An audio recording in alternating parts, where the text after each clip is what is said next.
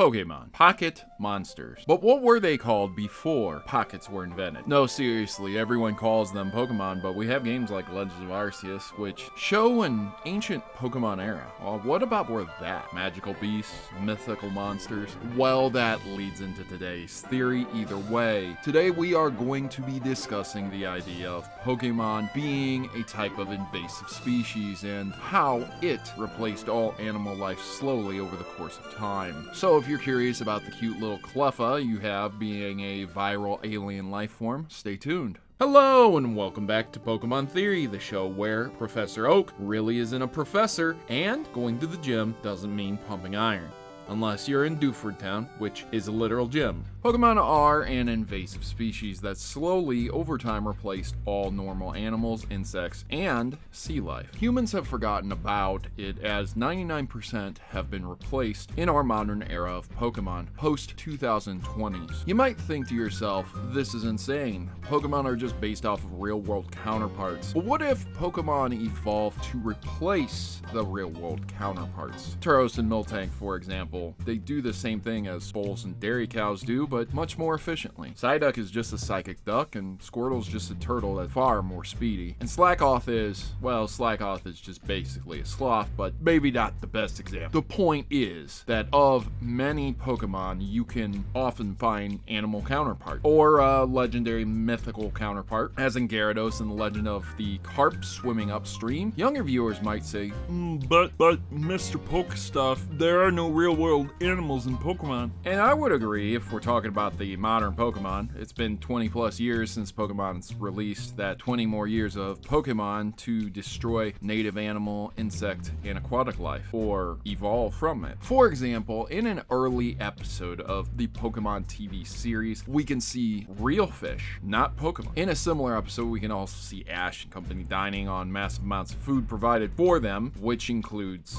meat. A very dark thought might occur in that meat must be Pokemon, and you could be right. Referencing Pokemon like Farfetch'd, that would be a wise conclusion. However, it can't be denied that there's a literal lobster on the table. That's not Crawdon, it's a lobster. Look at it. And to further the idea, there are cakes which require egg, butter, and cream. So did the eggs come from combustion, or? A few more examples show Ash dressed up as a dairy cow, not Miltank, a Kabutops attacking a large, unknown fish fossilized by time, a giraffe swing decoration set, Ghastly turning into a mongoose to defeat Ekans, Meowth eating a dead fish, and Pidgeotto eating a worm. At one point in time, the show even makes jokes about Ash and company fantasizing about eating Magikarp, but failing because it has nothing but scales and bones. Now that we know, without question, that there were real creatures in Pokemon, real animals, insects, sea creatures, did they just evolve into the said Pokemon? Perhaps some of them did, but I have a more realistic theory on this. Several Pokemon are confirmed to be from outer space and even other dimensions, such as Solrock, Lunatone, Staryu, Starmie, Clefairy, the entire Clefairy line, and they're literal aliens. All of the Ultra Beasts, the Elgem line, Eternatus, and the gods Arceus, Dialga, Palkia, and Giratina. These Pokemon all came from space and not only support the idea of invading Earth, but also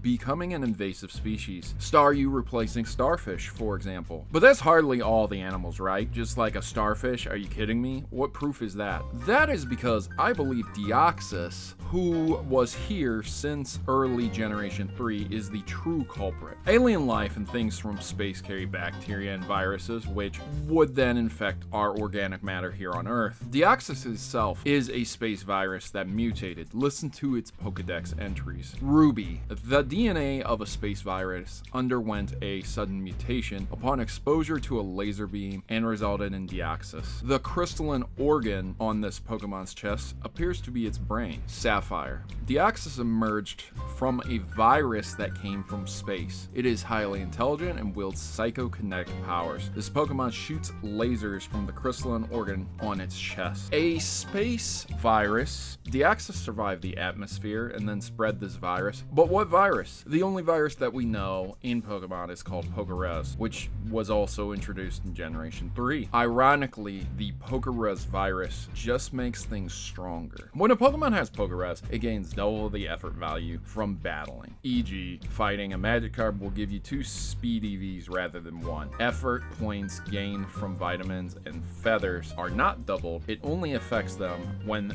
they earn the EVs. The infected Pokemon can then infect other Pokemon with the virus for a period of 1 to 4 days. However, the PokeRes timer can be delayed by several methods, such as placing them in a PC box. PokeRes has a 3 in 65,536 chance of being generated on one of the player's Pokemon after a battle, making it rarer than encountering or hatching a shiny Pokemon. That said, if any of the player's Pokemon are infected, the PokeRes may spread among Pokemon in the player's party after any battle. Let's say a bull contracted PokeRes and slowly became stronger over time, eventually breeding its DNA into its lineage and creating what's known as Tauros. We do not know how long Deoxsys has been on Earth, only that we encounter it in 1998, the same time that the Gen 1 series takes place. Arguably earlier, since the Super Nintendo was the new hot system on sale in Generation 1, so possibly 1991 to 1995. However, Deoxsys could have arrived much sooner and slowly over time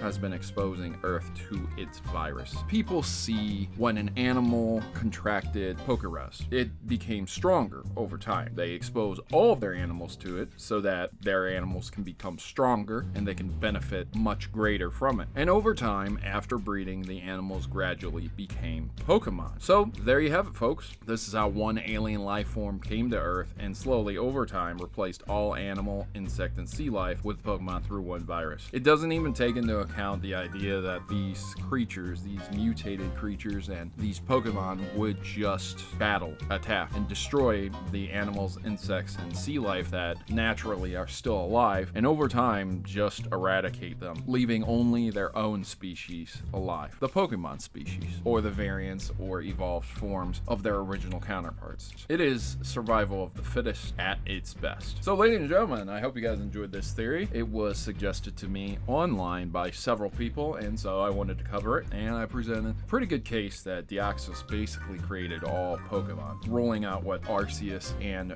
Mew and all of those legends say. This would be a good explanation to how Pokemon actually came about. What do you think? What are your thoughts? You let me know down in the comments down below, and I greatly appreciate it if you would like, subscribe, check out our Discord, and my socials are linked down below. But until next time, you guys feel free to submit your own Pokemon theories, and I will see about covering them in the future.